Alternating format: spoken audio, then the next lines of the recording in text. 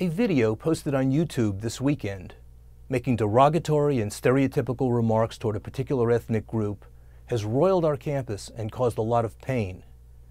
This has been a sad day for UCLA and a disappointing one for me personally.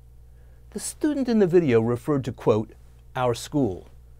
The UCLA described in the video is not the university I know. The students, staff, and faculty that I speak with every day take pride in having one of the most diverse campuses in the nation. Our campus reflects the many communities of California and our world, and this greatly enriches the UCLA academic experience. I've heard from many people that they are offended and outraged over the comments that were made. Regardless of how offended I am, or you may be by this video, I hope that we can remain civil in our discourse. As scholars and members of a campus community, we have a responsibility to honor and respect one another.